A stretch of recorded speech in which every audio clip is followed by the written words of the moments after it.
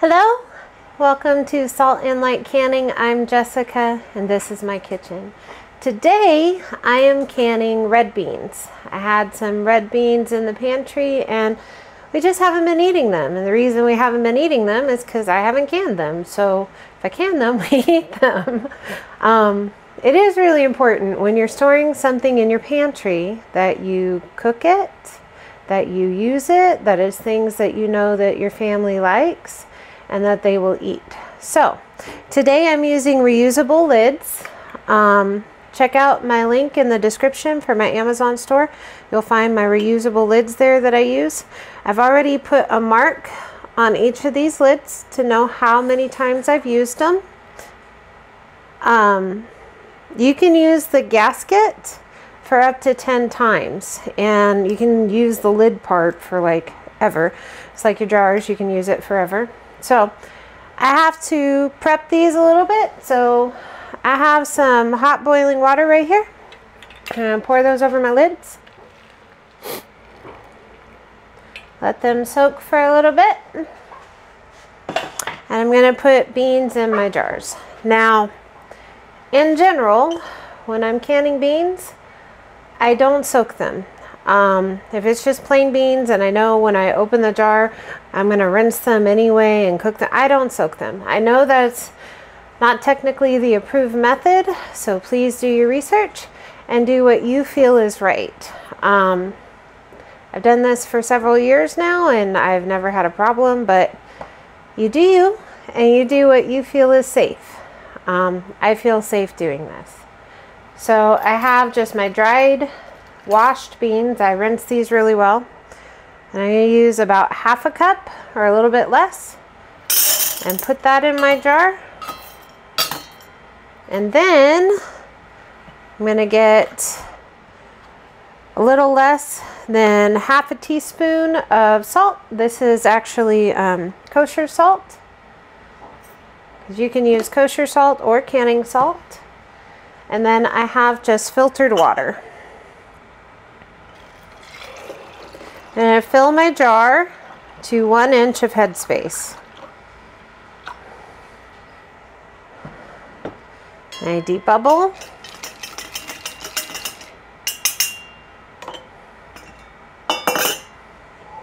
Now, I'm going to take a piece of paper towel and I just have some white vinegar and I'm going to wipe the rim of my jar.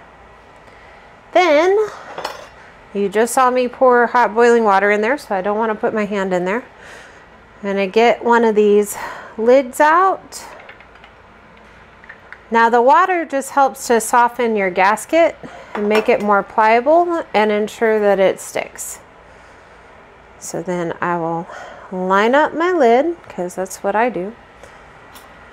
Now with reusable lids, it's a little bit different than regular lids.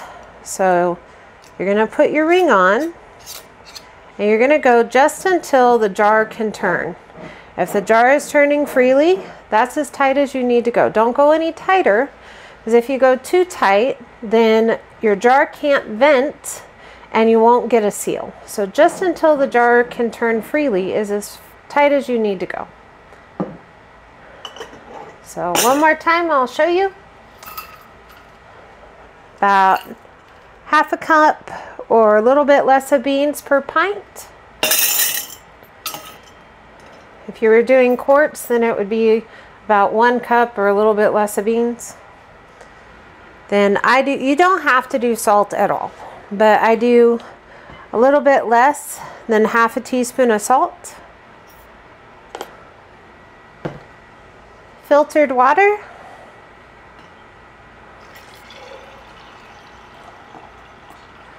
Up to, well, that was too full. It's supposed to be to 1 inch of headspace. So hold on, let me get a spoon.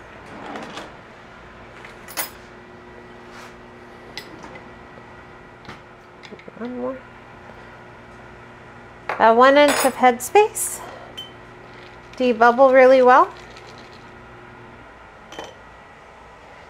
Wipe the rim of my jar.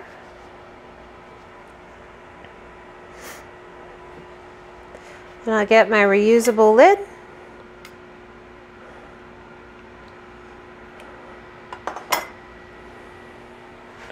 line it up, my ring, and just until the jar can turn freely. And that's enough. I'm gonna finish filling my jars and we'll be back when we're going to the canner.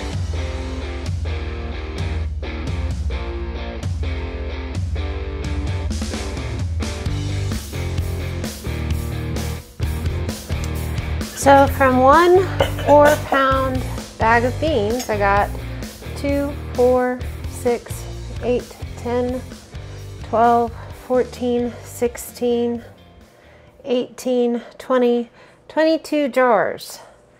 Now, a 4-pound bag of beans cost me about $4, a little less. And I got 22 jars, which is equivalent to 22 cans of beans at the store. I can't get a can of beans at the store for, you know, the price of $4, right? Can't get 22 cans of beans for $4. So by canning my own beans, I'm saving a lot of money for my family. Plus, everything I've done today is reusable. My jars are reusable, the lids are reusable, the rings are reusable, so I'm creating very little waste in preserving my food. So, food for thought. You're saving money with canning a lot. So, I'm gonna wash probably another half a bag of beans and get the rest of these jars filled up, and I'll be back in just a minute. So this canner's full. This canner's a little short. I have a total of 32 jars, and I'm gonna get started.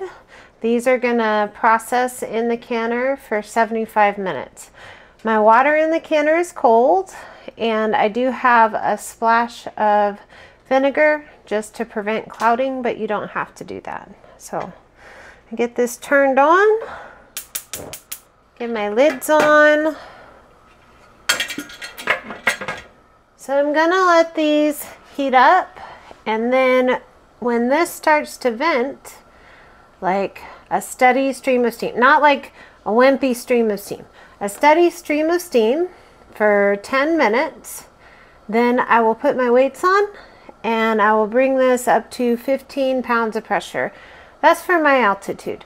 Please check your altitude. It might be different than mine. Okay, I'm above 1,000 feet, so I have to process mine at 15 pounds of pressure. And then I'm going to time it once it gets to 15 pounds of pressure for 75 minutes. That's the timing for beans, is 75 minutes. And then I'll be back when I'm taking them out of the counter. And when I take them out, it's a little different than if you just use regular lids. So stay tuned. I'll be back when this is done, so like in a second for you. Well, my canners are done, well, mostly done. This one's almost, when this little thing pops down, I'll take the weight off and just crack the lid a little bit so that some cool air gets into the canner and it can acclimate. Now with reusable lids, make sure that you're grabbing the glass and not the ring, because a lot of times the ring will get loose in the canning process, and if anything is hissing or squealing, don't touch it. Also, someone said they couldn't see what I was doing last time. All I do is take a towel and just tighten it down. It doesn't have to be like squished down or whatever, just tighten it down. Then I set it right here on my counter, and I do the next one. I'm just going to empty these out, but I want to encourage you,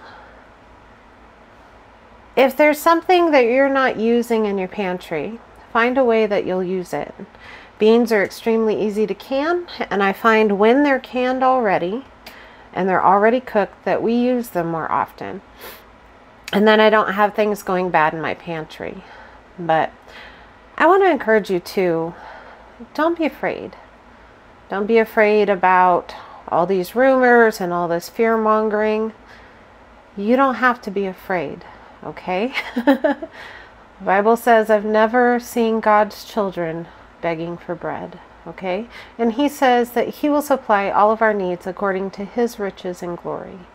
So don't worry about stuff. Don't worry about stuff.